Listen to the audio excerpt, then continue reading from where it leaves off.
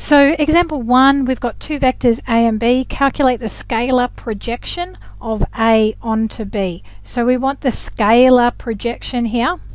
So a onto b is going to equal our vector a dot product with our unit vector of b. So that's going to be the dot product of a and b over the magnitude of b. Now, a quick, easy way to remember this formula is thinking about that unit vector being the vector b over its magnitude. If you think about that, then you can see I've just replaced that unit vector with that information. So it's not that hard to remember and to know what's going on.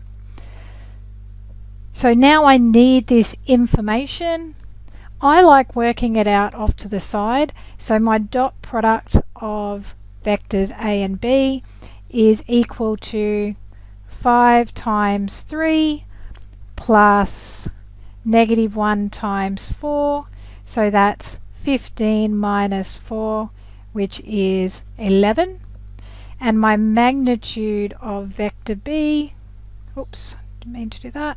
My magnitude of vector b is equal to the square root of 3 squared plus 4 squared, square root of 25, which is 5. That's that 3, 4 triangle again.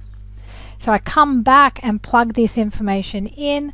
So I have 11 over 5, and that's units. Okay, so that's the scalar. Now 11 over 5 is an exact decimal, so you could answer as 2.2 units. Next, calculate the scalar projection of b onto a.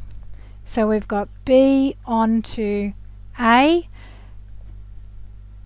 So my vector b dot product with my unit vector of a.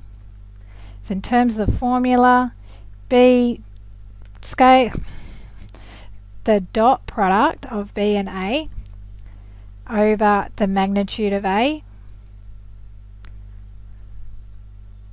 Now you could just write a dot b, it's the same thing, it's up to you. I just try and get into the process of writing the formulas so whatever comes second goes on the bottom, so then I remember. So now I need the magnitude of a, which is going to be the square root of 5 squared plus -1 all squared, which is the square root of 25 plus 1, which is the square root of 26.